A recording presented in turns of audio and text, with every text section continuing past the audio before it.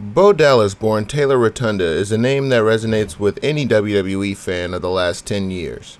From his early days in FCW and notable feuds in NXT, all the way to his majorly disappointing main roster run, Bo Dallas definitely has a career worth looking back at. What's up guys, it's Koze here.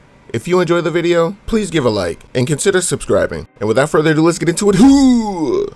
Bo Dallas signed a developmental contract with WWE in 2008. Starting his run in FCW under various names like Tank Rotunda and Bo Rotundo. He quickly made a mark teaming with his brother Bray Wyatt, but at the time going at the name Duke. The Rotundo brothers were able to capture the FCW Florida Tag Team Championships. They had notable matches with teams like the Dude Busters and Kurt Hawkins and Heath Slater. Their most significant feud was actually with the now legendary Usos. With FCW rebranded as NXT, Bo Dallas emerged as a resilient, in-your-face, over-positive babyface. He competed in the Gold Rush tournament and had somewhat memorable matches with Jinder Mahal and The Big Show. One of his early career highlights was winning the NXT tournament and participating in the 2013 Royal Rumble match. He also had a win over Wade Barrett, who was the Intercontinental Champion. This was when the IC title was pretty irrelevant, so yeah, he beat a champion, but you know. While in NXT, Bo's biggest achievement was beating Big E Langston for the NXT Championship. His title reign saw him win against opponents like Leo Kruger, who went on to be Adam Rose, and Antonio Cesaro. However, the NXT audience began to turn on him, despite his character not changing at all, which might have actually been the issue. They began to boo him. This reaction led to subtle heel traits in his character, and this all culminated in his infamous Bo Leave gimmick.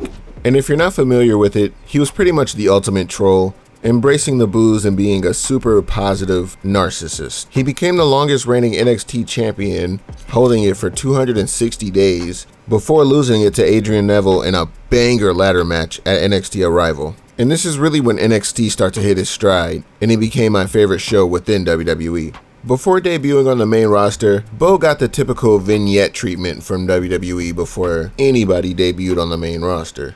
Hey, remember Veer? Bo Dallas debuted on the main roster as a delusional yet endearing heel. And he even started off with an undefeated streak, beating the likes of Kofi Kingston and Sin Cara. And instead of the amount of victories in O, it was the amount of victories in Bo. For instance, 12 in Bo, 14 in Bo. You get it. However, after going 17 in Bo, his streak was ended by the legendary, future Hall of Famer, iconic R-Truth.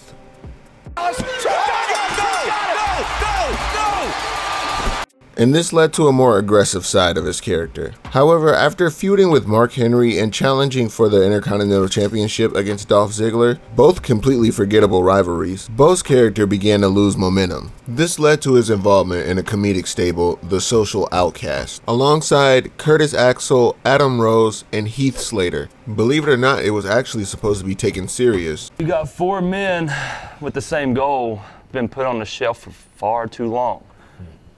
We all came up here with one goal. Actions speak louder than words, right, boys? Yeah. But after not really connecting well and lack of proper booking, they just fell to the wayside and became comedic characters. In 2016, Bo found a new direction where he joined Curtis Axel to be a part of the Miztourage. I always hated that name. The Bears are assaulting Ambrose. Bears. They were pretty much two lackeys for The Miz, and they ended up turning on him after some time. Oh no!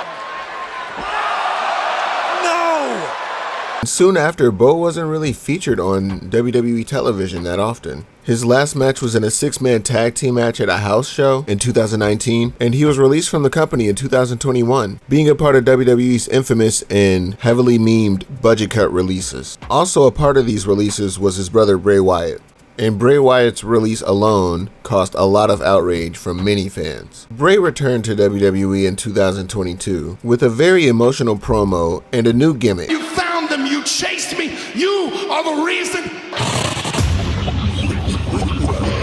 And in the following weeks, he would proceed to foreshadow more people coming to join him. One of the main people being Uncle Howdy. This character was Bo Dallas's return to the WWE. However, their storyline was cut short due to Bray falling ill and passing in August of 2023. Something that even saying while recording is still hard to believe. Bo's appearance in the 2024 documentary Bray Wyatt Becoming Immortal and his emotional induction speech at the WWE Hall of Fame for his father and uncle really highlighted his resilience and dedication to his family. Bo Dallas's on-screen return is one of the most anticipated in recent WWE history. A lot of fans are eager to see how this character is going to play out and what type of role will he play in this new era of WWE. The current speculation is that he'll be leading a group called the Wyatt Six, a group of unknown or forgotten wrestlers from our past that refuse to be ignored any longer. There have been major teases in the background and with QR codes on screen, very similar to Bray Wyatt's return in 2022. And for what it's worth, I think with all he's been through, Bo deserves this time in the spotlight. And I'm hoping the character gets the time and opportunity that he deserves. But yeah, that's pretty much it, guys. I'm actually losing my voice a bit, so I'm not able to record for too long, but I felt like I literally watched Bo Dallas's entire WWE run and completely forgot it. So I wanted to do this video as a recap. If you enjoyed, please leave a like and let me know anybody else you'd like me to cover next. Another video for you guys next Sunday, and until next time, keep it Koze.